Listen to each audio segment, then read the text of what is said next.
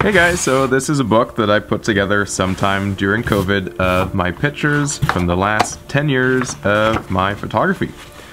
I wrote a little intro blurb that I'll read to you now, and I'll show you a few of the images that I put together in this book.